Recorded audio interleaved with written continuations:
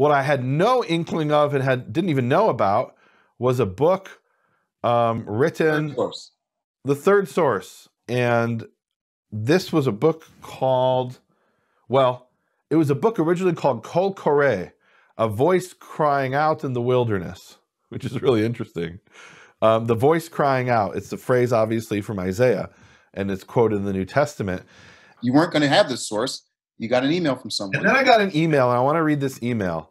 So this book, Kol Koreh, was written by a rabbi in the 19th century. I'd never heard of this book. And I get this email. And so this was after we'd already discussed doing the quarantine. We were discussing it. We were talking about it. Okay, we were talking about possibly doing something on Matthew. And somebody wrote to me. His name is Yosef. And he says, heard you were going to discuss the Gospels. I found an interesting commentary from a rabbi in the 1800s who had a similar idea.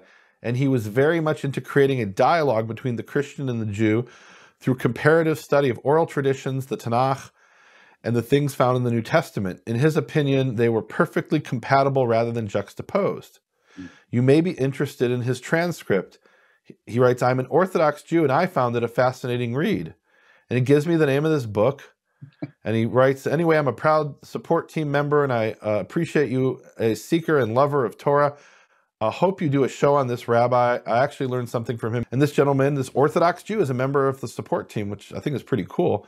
So he tells me about this book, and the English translation is the Bible, the Talmud, and the New Testament. But the original name is Kol Koreh, a voice calling out, and then you can put in brackets, in the wilderness. And it's written by a rabbi named Elijah Tzvi Soloveitchik. And I hear that name, and I'm like, Soloveitchik? I know that name. So I immediately go onto Amazon, order the book. It arrived a few days ago, and I call you up with my mouth dropped. Before you say what you called me about. Yeah. This is can I say, from a source that you would not expect to be talking about. In fact, it's my understanding, correct me if I'm wrong, that he was the first or one of the first. He is the first Jew ever to write a commentary on the New Testament. So stop just for a second, guys. Now, I want everyone, it's Shavuot, okay? Yeah. We're here doing the Hebrew Gospel of Matthew. We've got our sources. We read our meeting together, though Nehemia forgot about the meeting. We were in Jerusalem. We've got Dalich. We've got the Hebrew Gospel. We got the 28 manuscripts. And then just recently, the third source comes from a man who is writing about the connection between the Bible, the Tanakh, the Talmud, and the New Testament. And somebody say things stopped. Everything stopped, and no. So it's incredible here. So in the introduction, they're explaining, these scholars are explaining he's the first Jew to write a commentary on the New Testament, and they explain there are Jews who wrote about the New Testament before that, but they were Jews who were in debates, and as part of the debates, they were saying we could use this argument, we could use that argument. They weren't trying to understand the New Testament in and of itself. They were criticizing the New Testament. And here's a rabbi who comes along, and he's actually saying, no, I want to understand what this book means. Yes. So this rabbi, Eliyahu Tzvi Soloveitchik, he was born in 1805 and died in 1881 at the age of around 75 or 76. And I opened this up, and I was confirmed in the first few pages is what I suspected, because I know the name Soloveitchik. Soloveitchik, that's a family of famous rabbis who are cousins of my family. And I wasn't sure, is this the same Soloveitchik? I open up the book, and I see, yes, this man is my cousin. You called me, and you said, Keith, everything changes. So he's my cousin, and in fact, I can tell you exactly how he's my cousin.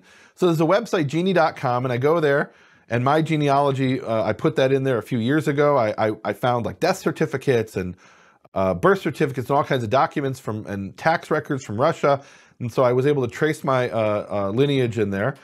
And it's interesting, we're talking about tracing lineage.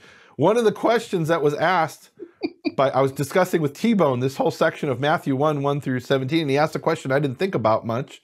He said, where'd they get this information? Where did they get?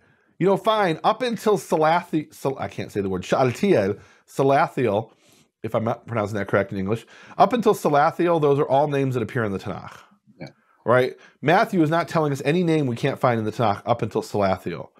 The names that appear after that don't appear anywhere in the Tanakh. They don't appear in any other Jewish sources.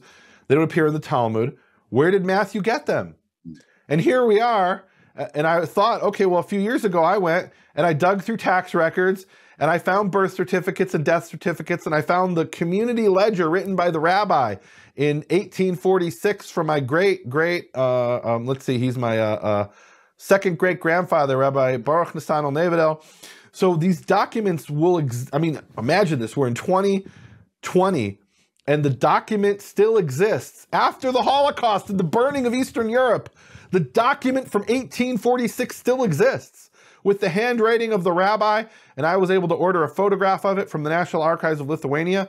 So what we're doing today, they could have done in the time of Yeshua, meaning documents existed at the time.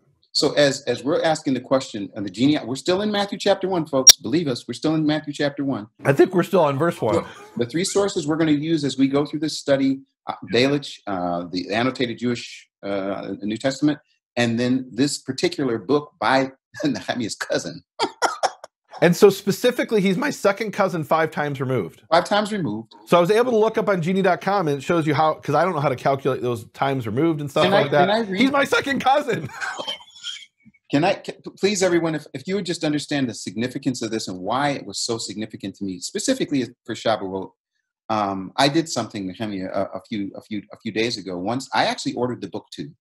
We both read the beginning of the book. I didn't even get to the issue, the commentary of it, 1 through 16, step 16. But he says some things that really caught both of our attentions, and you called me with one of them. Can you read that? I mean, before we get to that, I want to just explain to people how radical this was. I think he wrote this around 1878, or he published a first draft around 1878. How radical this was for an ultra-Orthodox. I'm a Karaite Jew, right? For many Jews, I'm a heretic to begin with. For an ultra-Orthodox Jew to write a commentary on the New Testament, and it's not a criticism of how horrible the New Testament is. It's saying, what is the New Testament trying to say?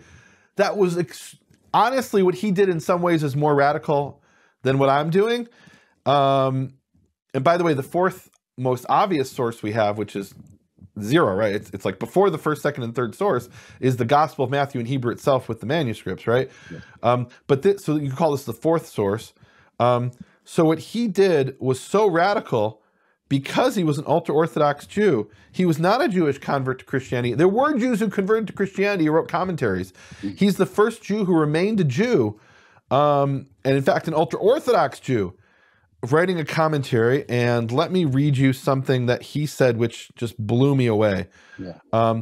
And I want to, before I get to that, just to give an idea of who this Soloveitchik is. The founder of modern Orthodox Judaism in America is a rabbi named Rabbi Yosef Dov Soloveitchik. American Orthodox Jews refer to him as the Rav, which means the rabbi. Right? If you say the Rav and you don't say who you're talking about in American Judaism, you mean the great nephew, I don't know how many greats, of the man who wrote the this commentary on the New Testament. Right? Eliyahu Tzvi Soloveitchik was the brother of the ancestor of the Rav. I mean, that's a big deal in itself.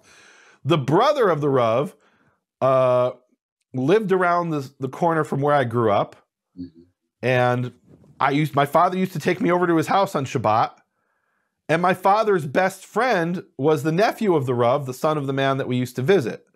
And the synagogue we used to go to, that I used to go to growing up, was Moshe Soloveitchik's shul. It was the synagogue where the rabbi was the essentially like a great nephew of this rabbi who wrote the commentary on the New Testament. Now, in the introduction to the book, anybody can buy this on Amazon. It's called The Bible, the Talmud, and the New Testament. In the introduction, the scholar who translates it, he explains that another scholar went and asked a family member, right? Because it's a very prominent family. And they asked him about different members of the family. Oh, we have a family story about Rav Chaim Brisker. We have a family story about Rav Yosef Dov. We have a family about the Beis Halevi, right? They have stories that go on generation after generation about these different famous rabbis. And then they ask him about Rav Eliyahu Tzvi Soloveitchik, who wrote the commentary on the New Testament. And what were they told? We don't talk about him. So I want to read to you what Rabbi Elijah Tzvi Soloveitchik writes in the introduction to his... Keith, if we do nothing else, if we don't even touch a single Hebrew Matthew manuscript, if we do nothing else but go through and discuss the comments of Rabbi Elijah Tzvi Soloveitchik, I think this will be an extremely important series, something that's never been done. A Jew and a Christian are coming together to discuss what the first Jewish commentary on the New Testament talked about. Do you know why I didn't know about this book, Keith? I guess you could say I was ignorant of it, right? I've said there's libraries full of books I don't know about. But in fact, this book only came out in 2019. It was published originally like around 1878, 1879. As far as I know, there's one copy in Hebrew at the National Library of Israel, which I haven't seen yet. I'm trying to get a hold of it, but the library's closed. Hopefully it'll open up very soon, and I'll get a scan of that. And the only thing that survived other than that, there might be one copy in Paris as well, is the French translation. So it wasn't translated into English, and it still isn't available in Hebrew as far as I can tell. At least not anywhere. You know, there's a website called HebrewBooks.org. They purport to have every book written by rabbis, or they're trying to have every book written by rabbis that was ever printed. Not manuscripts, but printed books. And this book, surprisingly, is not there. So it wasn't until last year that the English translation was available, and the Hebrew original is still not available to me, at least. Hopefully it will be soon. All right. So this is what Rabbi Eliyahu Tzvi Soloveitchik wrote in 1879 in the introduction to the first Hebrew edition. And I have to say, I got a little bit emotional when I read this. This is my second cousin, 5 times removed, writing the first Jewish commentary from a Jew who didn't convert to Christianity on the New Testament. He says, I know that I will not escape from the criticism of both sides, Jews and Christians. My Hebrew brethren will say, what happened to Rev Eliyahu? Yesterday he was one of us, and today he was filled with a new spirit. New said sarcastically. And my Christian brethren will say, this one who is a Jew comes to reveal to us the secrets of the Gospels? How can we accept that he speaks correctly and a true spirit dwells within him? He says these two extremes are really saying one thing, that it cannot be that what he is speaking with his mouth is what he believes in his heart. On this criticism, my soul weeps uncontrollably. Only God knows, and God is my witness, that in this I am free of sin. Keith, these are words that I've prayed in my heart on many occasions. Because I have the Christians out there, some of the Hebrew roots folks who say, Nehemia is a secret missionary. His goal is to convert us to Judaism. And I have the Christians out there, some of them, Hebrew roots people as well. Nehemia is the Antichrist Jew. I mean, my second cousin, I guess it runs in the family. And the fact that today they talk about all the rabbis in their lineage, but they don't talk about him. He's the one, he's the black sheep of the family. Well, can I also read something from this book that was inspiring to me? Yes. At the end of his introduction, he reads this. He says this. He's actually talking about how he's being attacked from both sides. Yeah. He says, may I succeed in this venture. May the favor of Yud He Vav He, puts the YHWH, descend upon my work so that it may produce in the hearts of those who read it abundant and beneficial fruits, that with a unanimous spirit they will embrace the worship of one God, and that through my humble intervention, the words of the prophet, and I love the verse because you and I talked about it many times as we traveled the world, that the words of the prophet will come true. Zephaniah 3:9.